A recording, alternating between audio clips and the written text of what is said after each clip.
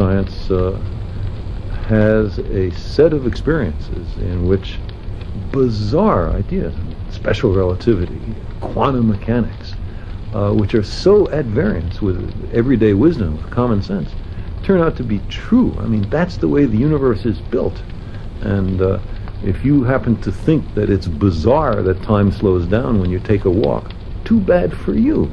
It's not up to you to decide how the universe works.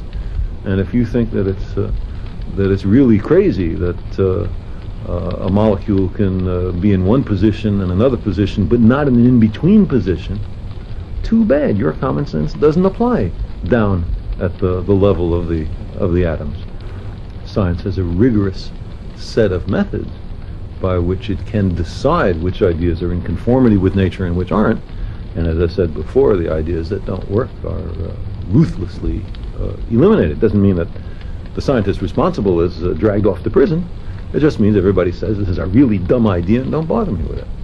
The boundaries of the plausible depends on who is judging what's plausible. And it often happens that what is considered obviously plausible in one time turns out to be dead wrong in another. The Earth is flat.